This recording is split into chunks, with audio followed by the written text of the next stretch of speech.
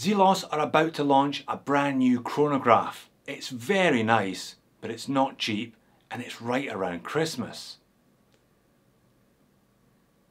Kids have got enough toys already though, eh?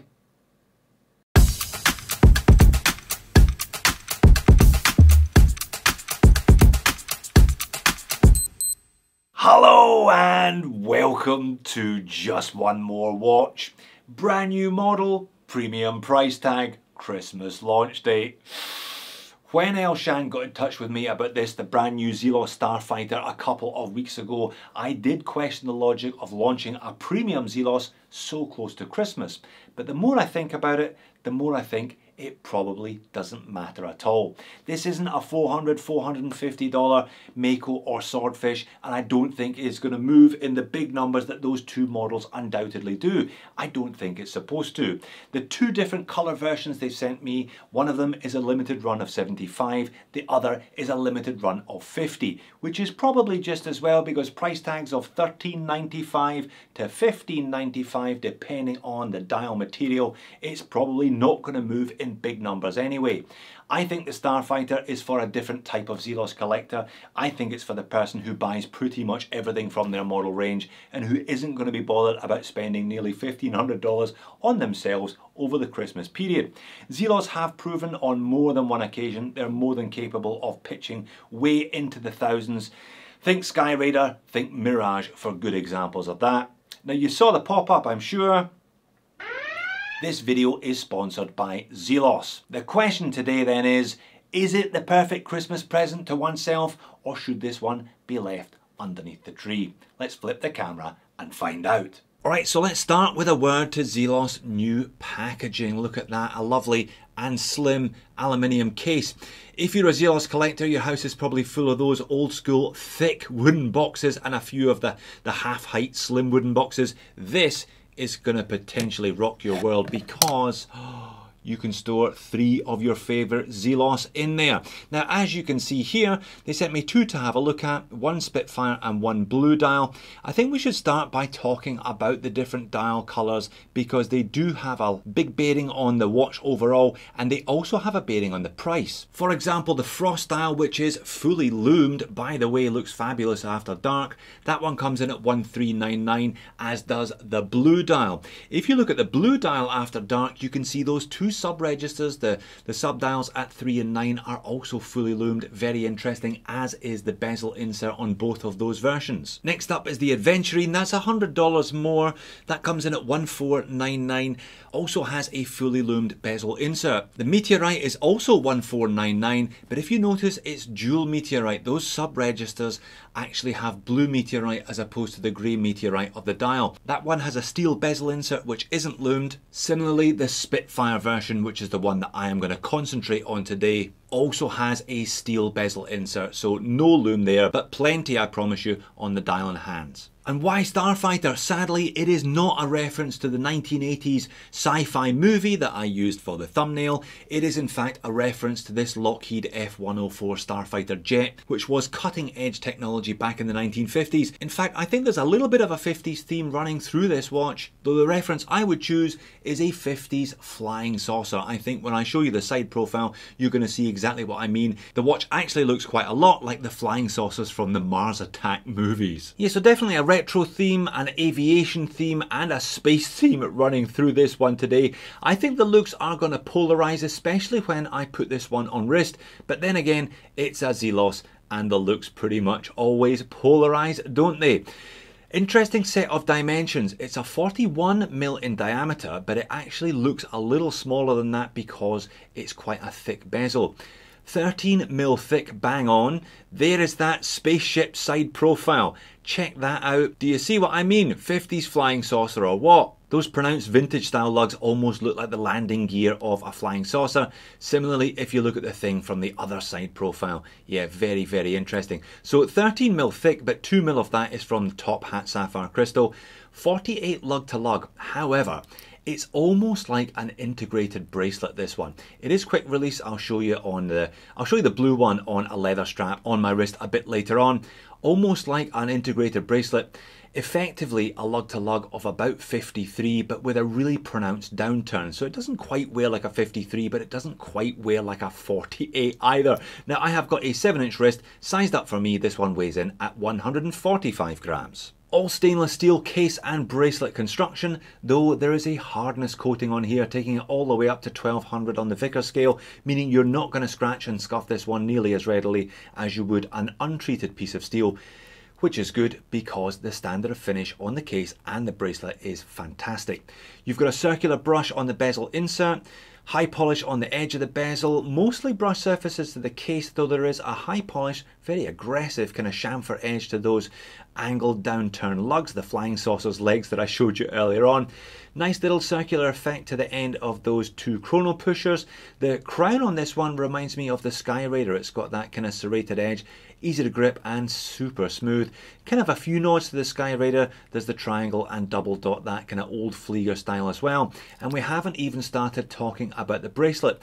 Now it is quite a slab-sided effect because it's 22mm rather than 20. I'll come back to that later on. But check the mixture of brushed and polished surfaces there. And the links are very slim and very small, so the bracelet is nice and comfortable in operation. Screw links, 1mm screwdriver is suggested for those. I told you the bracelet was quick release earlier on, and the clasp has an on-the-fly adjustment here too. Now the clasp upper is milled, the lower is milled, it has double security pushers, and if you flip it to the underside, if I push that, you can adjust it all the way out. There's not quite a centimetre, but not far off, and you can kind of ratchet that one back in 1, 2, 3, 4 different positions. I'll come back to the clasp a bit later though. Stainless steel and sapphire display case back, screw on but only 50 meters of water resistance. This one has a push-pull crown and the two chrono pushers aren't screwed down either. 50 meters means you're less inclined to jump into a swimming pool with this one. I wouldn't recommend it, but it will handle the odd shower or two. And by that I mean rain shower, by the way. I wouldn't be taking this one in with you while you wash your body every day. Not recommended. The usual spec sheet is engraved around the outer edge there with the model number, the 316L stainless steel, 50 meters and sapphire crystal, etc. Also I mentioned that these were small batches. This one number 2 of 50. Now behind that sapphire display case you can see an ETA 2894-2 with custom rotor. No decoration on the movement, but it doesn't really need it. That rotor is fantastic. Again, I think it goes with that kind of spacey aviation theme and makes the display case back truly worthwhile. Now these Starfighters feature an elaborate grade movement, which is where some of your $1,400 to $1,600 has gone for sure. Those are adjusted to 3 positions at the factory, plus or minus 7 seconds a day, with a maximum daily variance of plus or minus 20 seconds per day. This one, as you can see, coming in pretty much spot on. Looking nice and healthy. 37 joule hacking and hand winding. Bi-directional wind from that lovely custom rotor, 42-hour power reserve and high beat rate, 28,800 vibrations per hour. So now that we've seen how it performs on the time grapher very nicely, thank you very much, I suppose I better show you the operation.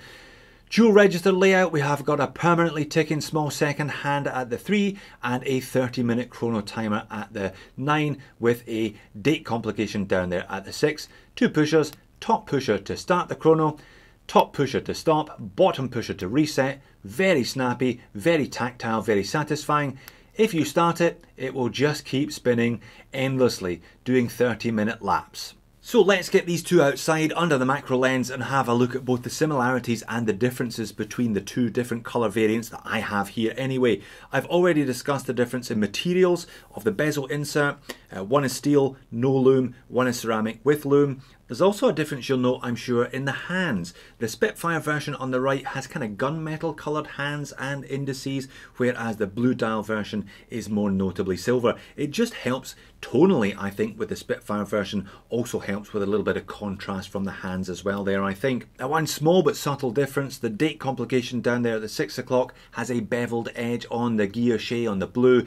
It's just raw cut on the Spitfire dial. No beveling, no surround, nothing like that at all. Both watches feature the Zelos logo above the pinion in either silver or gunmetal depending, and both of them feature the name, the Starfighter, in red script beneath the pinion. That red picking out the red tip to the chrono hand. Now this is actually my first encounter with the Spitfire dial, and I must say I really quite like it.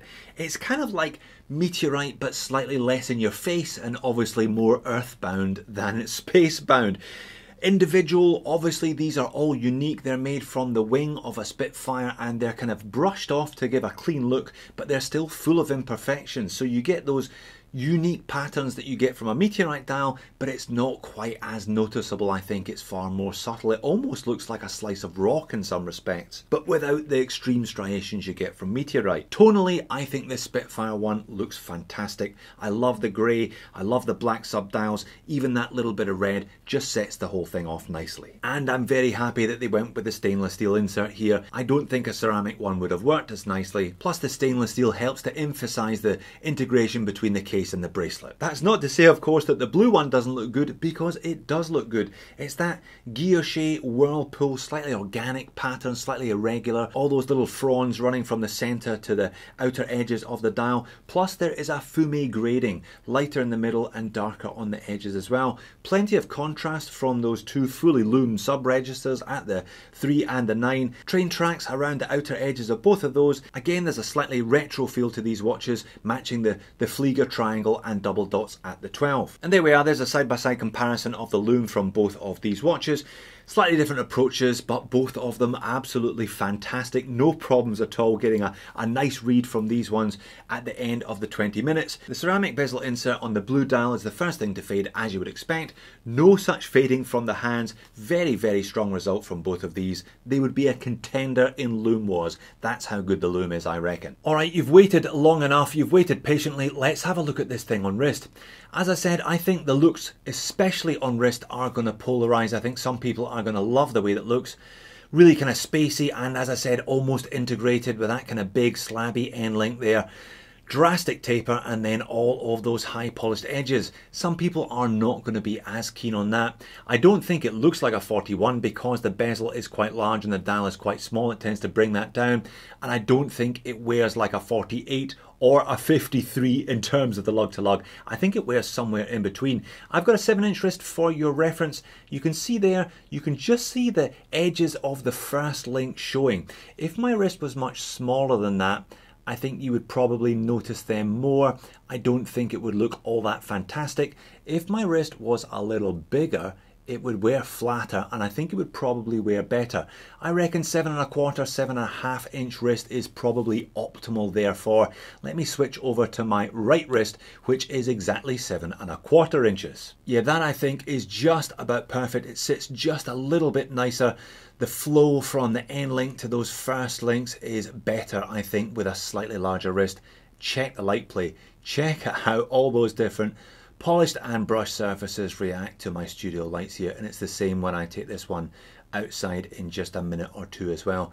Pretty spectacular, but like I said, not everybody is going to appreciate the look. Overhead legibility is actually alright, despite the fact that it's not a whoppingly large dial. The white filled indices and those gunmetal surrounds to them just give a nice bit of contrast against that kind of mid-grey beige Spitfire dial, I think. Outside natural light, I think the watch looks great. All those mixture of brushed and high polished surfaces really playing off each other nicely, and there's clearly enough anti-reflective undercoating on the box sapphire crystal, meaning legibility is not an issue even in brighter light conditions. And on wrist, you really do feel like you're wearing something special. I think the bracelet is the main reason for that. It is very nice indeed. Lots of different facets to it, lots of different ways that it reacts to the light. They even put a high polished edge to the clasp, again linking with the high polished edge to the bracelet and those aggressive high polished edges to the lugs. And looking down the wrist, 13mm is not actually too bad for an automatic chronograph. I've seen much thicker than that, especially considering that 2mm is from that top hat sapphire. And the pocket shot here to finish, a little bit more flecto evident, but as this one does have that retro futuristic Flieger thing happening, I don't think that's a problem. And once again, you can see all of those different surfaces reacting differently to the light. Onto the moans and niggles section then. 4 words that strike fear into the heart of even the toughest watch. One thing I'm not going to complain about today is the price. I think $1,400 to $1,600 is actually alright for what you're getting here, considering the steel is coated, considering that is an elaborate grade, $28.94 too. Those are about $400 each, I think, but somewhere between $400 and $500 anyway. All those interesting dials, clearly pumped full of lume, unique bracelet. No off-the-shelf parts here at all. I think that is perfectly reasonable, and because it's a Zelos, you know it is going to hold its value better than just about anything this side of a Rolex. That's not to say though that I don't have other complaints. Can you guess what the first one is? It's the same thing I complain about in every single Zelos review, but it doesn't seem to make a blind bit of difference. The 1-year warranty.